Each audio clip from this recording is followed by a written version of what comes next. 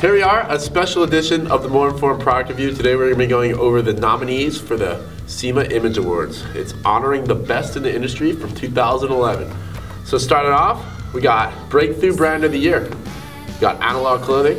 It's one of the Burton brands. Got Firewire surfboards, new technology, changing how boards are made. Got Futures fins, interchangeable fins for your surfboards. Quicksilver for girls. They're not just Roxy now, the Quicksilver has a women's line. And Stance Socks, you know who those guys are? They make some unique socks. Breakthrough Retail of the Year, you got 3 San Diego-based shops. You got Bird Rock La Jolla, Hangar 94 San Diego, and Surf Diva Boutique in La Jolla. And then bringing in one East Coast shop, it's Maui Nicks in Fort Lauderdale, Florida. Men's Apparel Brand of the Year.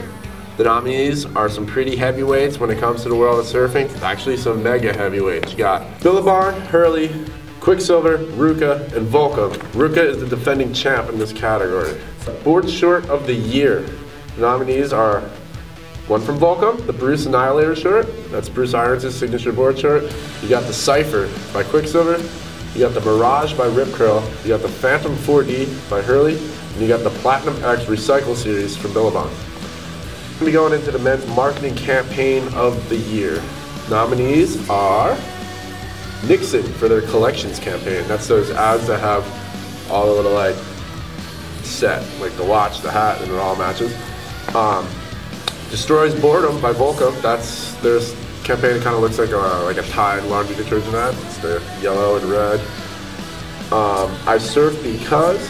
That's Billabong. Pro surfers explain why they love surfing so much. You got Kelly Slater, the 10-time world champ by Quicksilver. I think that's enough said. Don't really have to explain that one. And True Innovation by Hurley, showing that they're using different technology or more cutting-edge stuff to make better products. We're going to end it today with Men's Retailer of the Year. Brave New World, which is in New Jersey. I believe that's Point Pleasant, New Jersey. Huntington Surf and Sport, that's right there at the pier, Huntington Beach. Quiet Flight, Cocoa Beach, Florida, and Orlando.